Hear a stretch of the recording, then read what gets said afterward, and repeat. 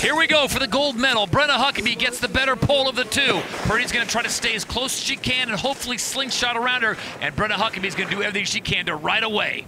Right now, at the top of the course, Brenna Huckaby in the lead. And I'll tell you what, though, Todd, with those shadows on the course, it might be nice for Amy Purdy to see in the back.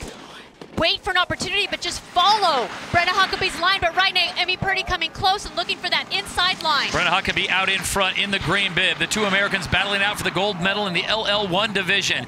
The youngsters, Brenna Huckaby out in front, the 22-year-old.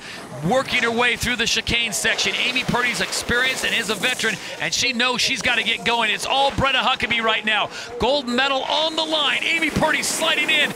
Will she have enough speed to get around the last two corners? Brenna Huckaby looking very clean. Here they come to the final feature, and it will be Brenna Huckaby sending it to the tune of a gold medal.